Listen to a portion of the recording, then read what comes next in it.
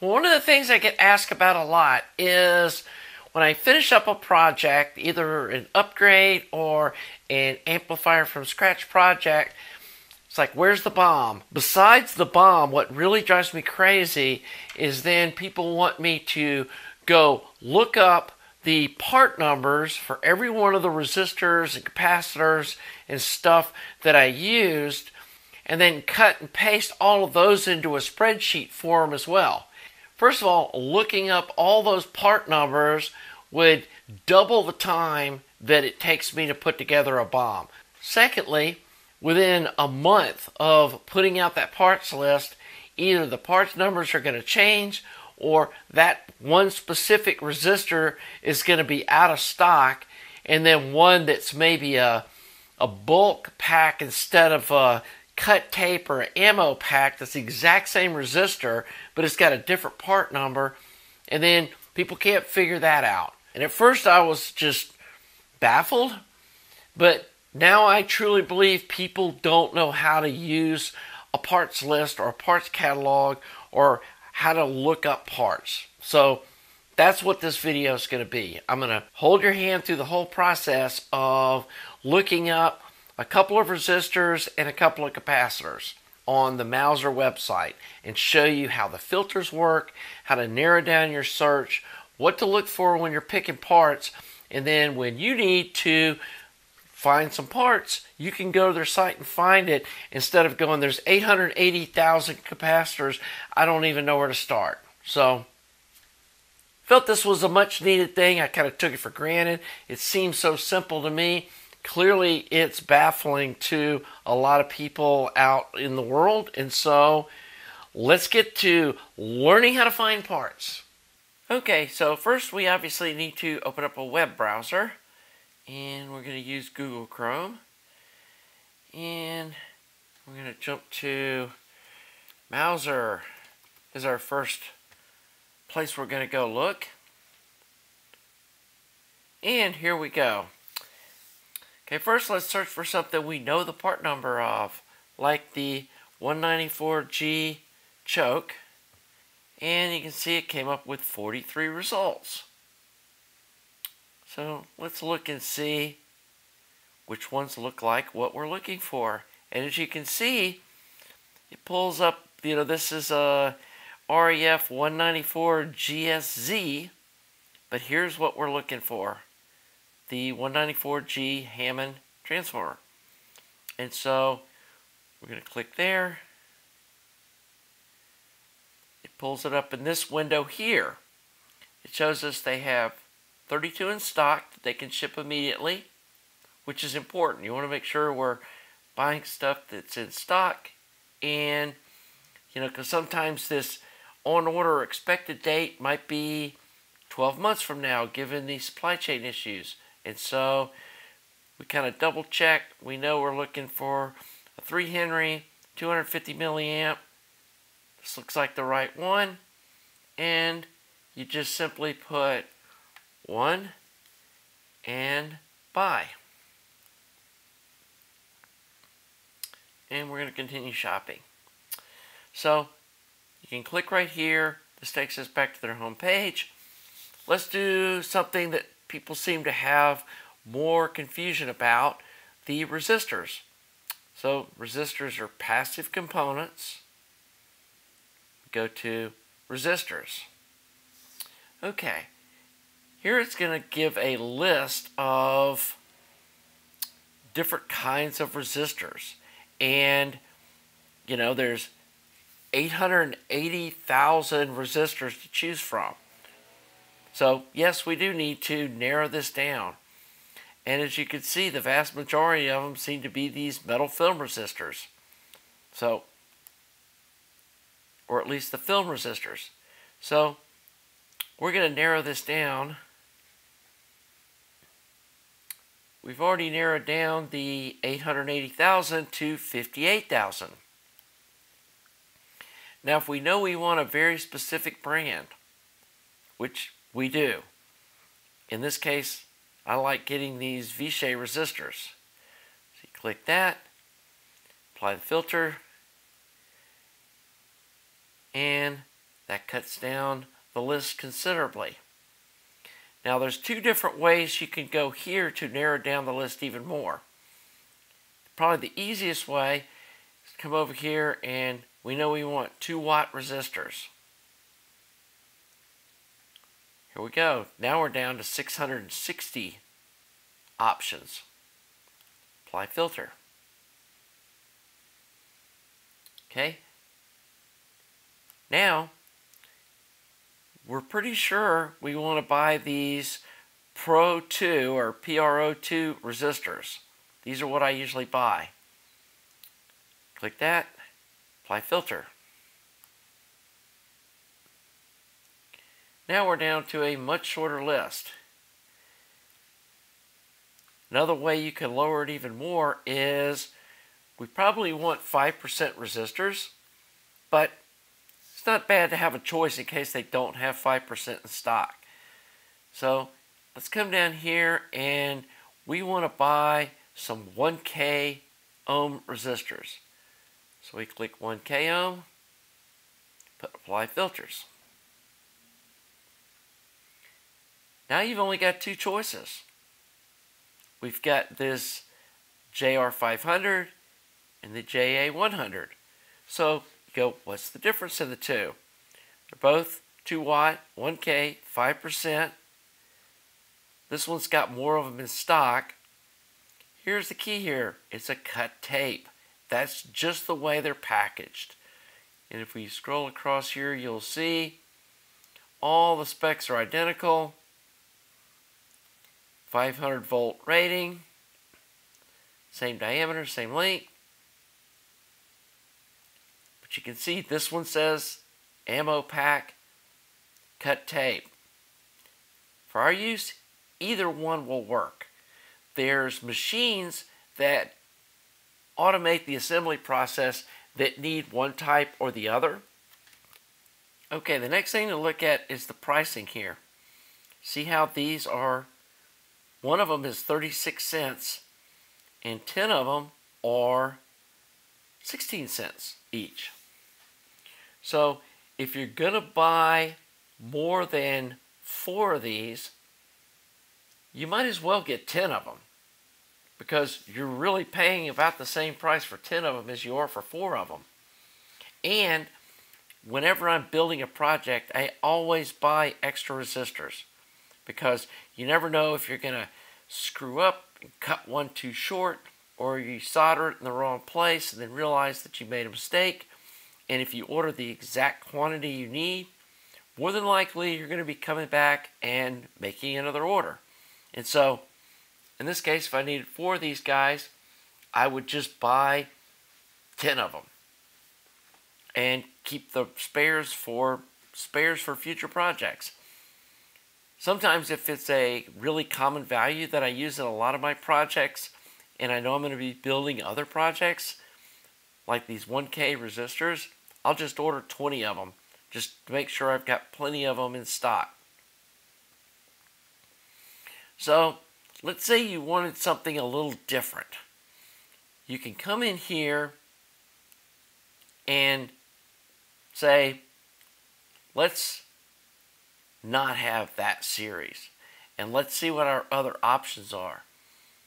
So we can come down here, pick the resistance again we want, which is 1K. As you can see, when we uncheck that, we get a lot more options on values. So this time, instead of just 2, we're getting 11 results. And that's just within one manufacturer. And so here's our 1% ones. Here's a slightly different resistor.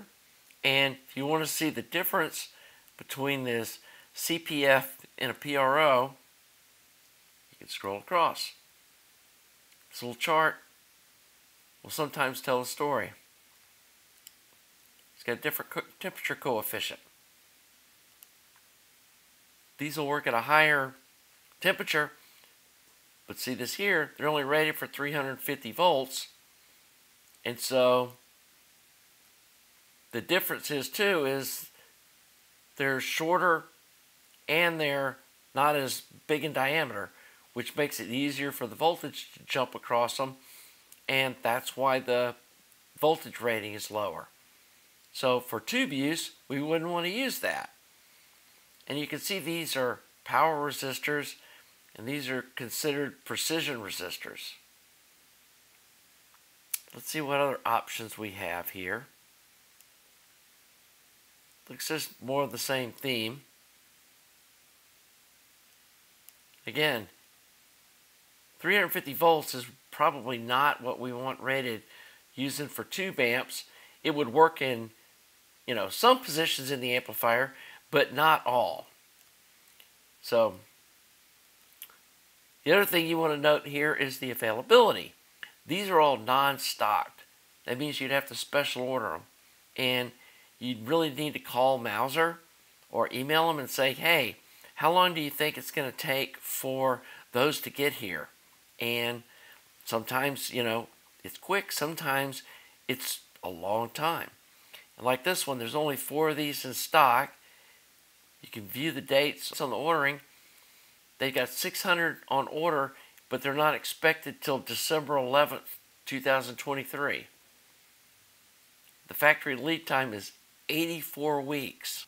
So that gives you an idea of, how long sometimes the lead times on some of these things are if you're trying to buy some that aren't in stock. And so they usually keep these PRO resistors in stock. So let's say they didn't have any Vichy ones in stock, but you still need to get some 2-watt 1K resistors. You undo that manufacturer, and now it shows every manufacturer. Here's some TE connectivity. Here's some Yago.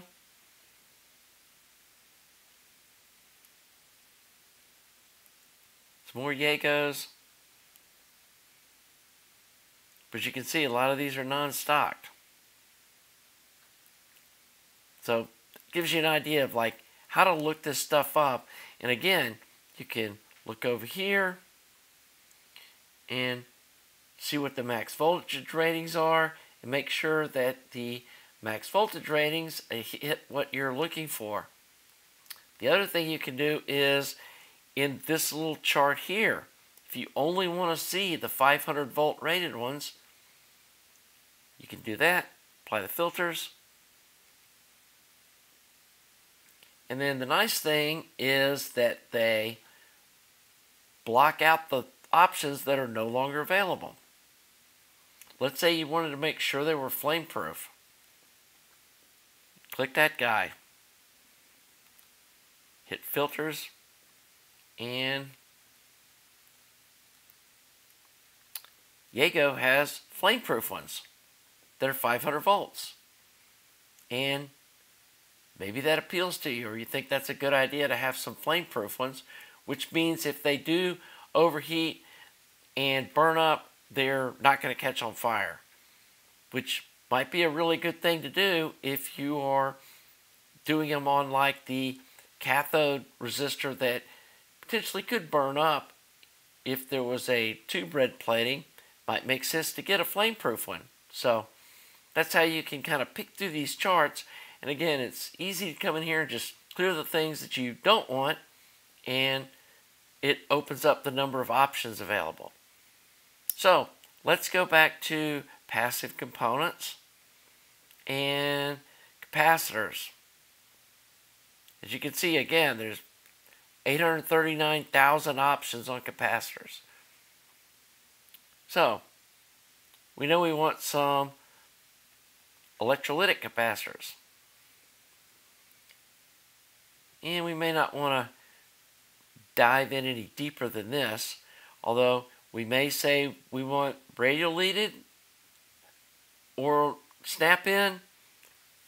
Probably not a choice we want to make this early on, because we may not have the option of radial or axial leaded, but they'll have a snap-in and we'll just have to make it work. So first thing I usually choose is come down and pick the voltage that I know that I want. And let's say we want let's try to find those big 550 volt capacitors that people seem to have a big problem finding. Okay, so we hit 550 volt. We're going to go ahead and just apply filters. And then let's see what all our options are. We know we want 330 UF. So we click there and apply filters. Okay, we've got 15 options. So one of the things that was critical on this application is we want it to fit in the mount that was inside the amplifier. And we know that it's a 35 millimeter diameter because we measured it. So we come over here and we look, and it's like, okay, there's a 35 millimeter, there's a 35 millimeter, there's a 35 millimeter. So we've got several choices here. 35 millimeter seems to be a very common size. And then, see, there's a 40. So we might want to come in here and just go, we only want to look at the 35 millimeter diameter ones. The other checkbox, while we were looking at the non-stock ones, you can click here, and that shows you only the in-stock options. And that narrows it down to 2 capacitors. And one of them is this Cornell Doppler that I chose, and then here's a Kemet. And these are both 550 volt, 330 UF. Let's look at the difference in the two of them.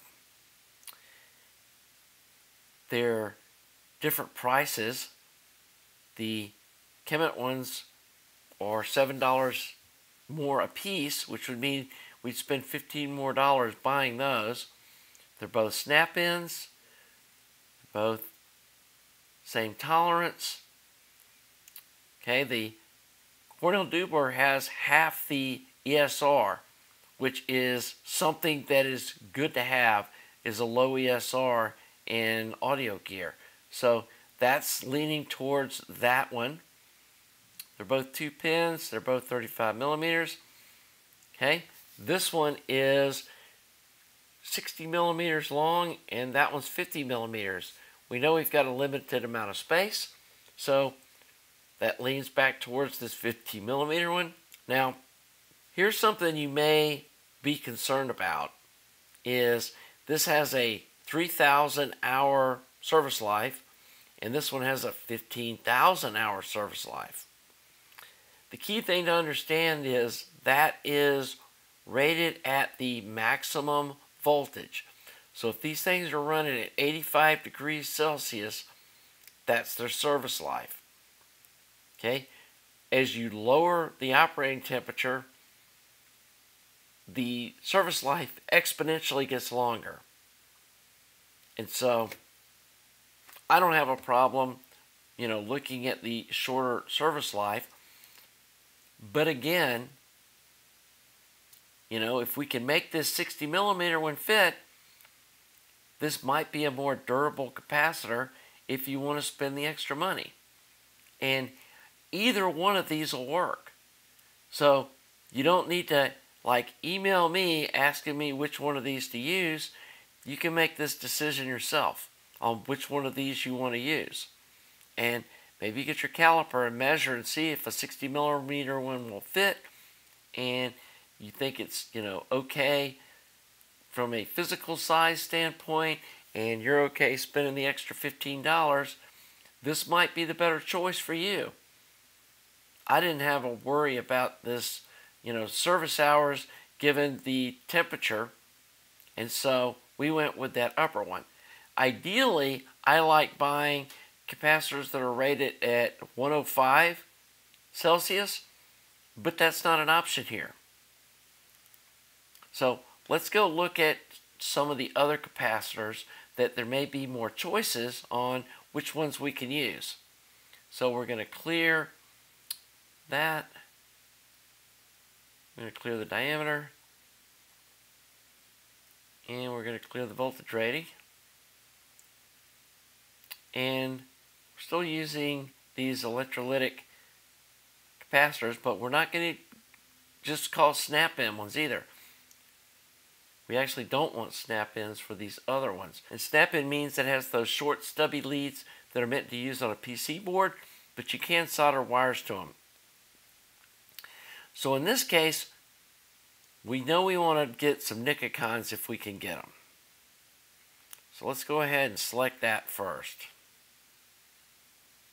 And then let's scroll down here. And we know we want 350 volts. And you can select two things at a time if you would like. We know we want 330 UF. We see radial is the only choice. Click apply. So, we got 8 to choose from that are in stock.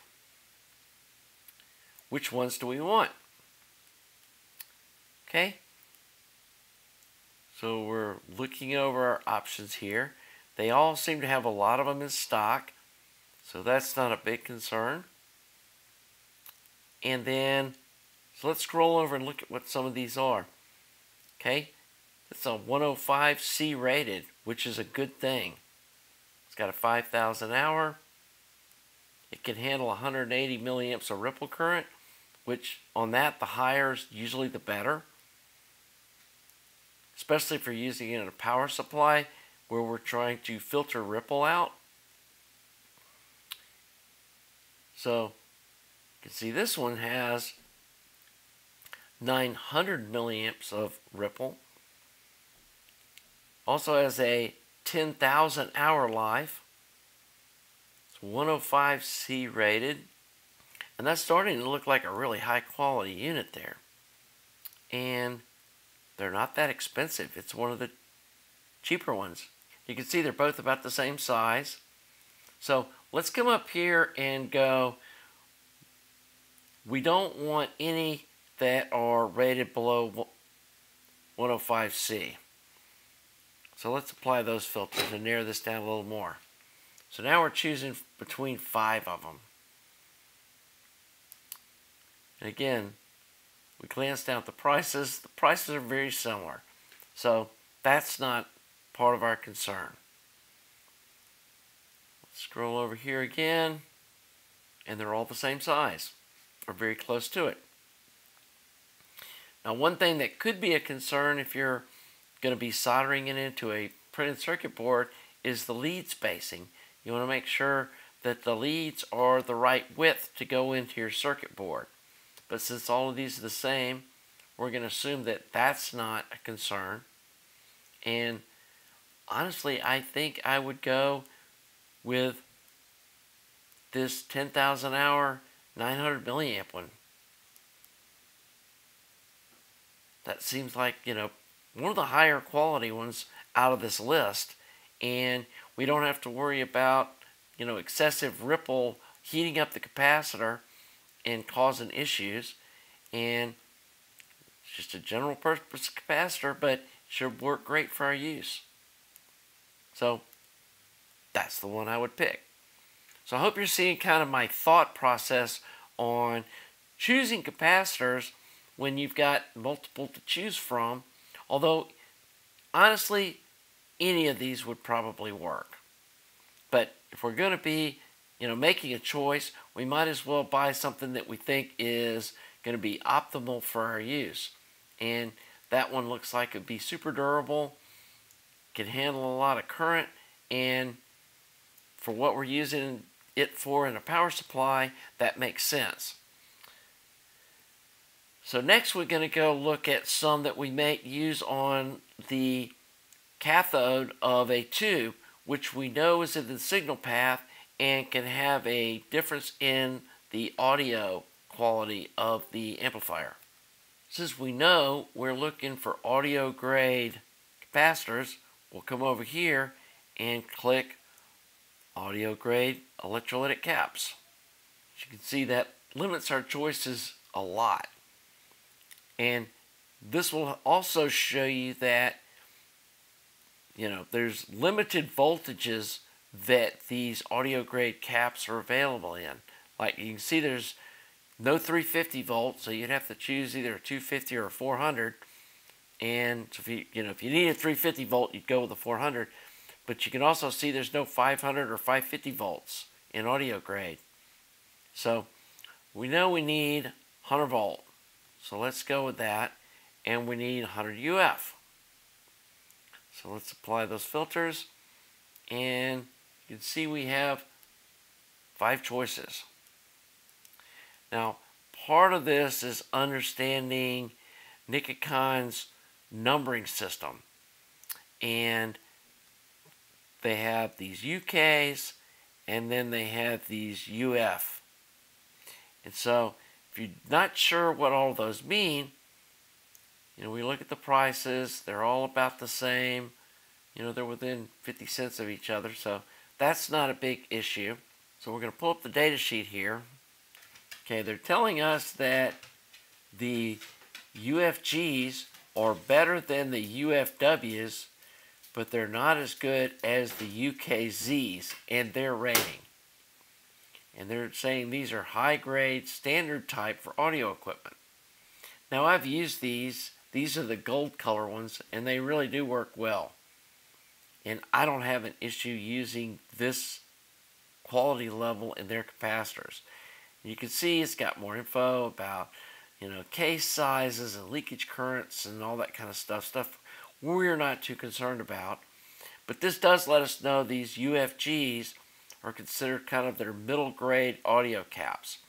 So let's open up the UKZ data sheet. And this is telling us that these are the premium grade Nikon Muse Acoustic Series, ideally suited for first class audio equipment. So these may be what we want to get for this amp, especially in a cathode bypass position. Now, if it's in the power supply somewhere, the UFGs are fine, but using them like on a cathode bypass capacitor, these are the grade that I would want to be using. We're going to get one of these two, and I'm not sure there's any difference between those two. Let's see if we can see what the difference is. Here we go. Once again, bulk and an ammo pack. And I believe the ammo pack is used for the automated machines that, assemble things like robotically. So, out of all of these, simple choice, get the cheaper of these two because it doesn't matter to us whether it's an ammo pack or whether it's bulk. And interestingly enough, they're cheaper than the ammo pack. So you can buy here minimum in multiple quantities. It shows you. We're not getting a reel. You can still buy, singles if you need to. So you just put the number you want in here and buy them. You can see on some parts you don't get as big a break going from 1 to 10. So it might not make sense if you only need 4 of these. You're talking about $4.50, where if you buy 10 of them, you're, over $9. So there is kind of a break point on some of these parts on whether it makes sense to go ahead and buy 10 of them or just buy the number that you need. And with capacitors, especially given that they've got the numbers written on them, it's really hard to be, careless and make a mistake soldering those into the wrong place. Well, I hope that was helpful in showing you how I look up parts using the Mouser's website. And there's other places to look up parts. Some of them aren't quite as good with their filters and stuff. Parts Connection is very similar.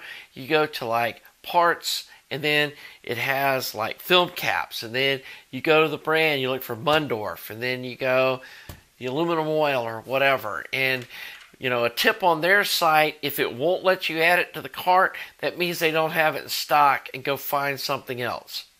And also be ready to, shift your expectation on them having every single part.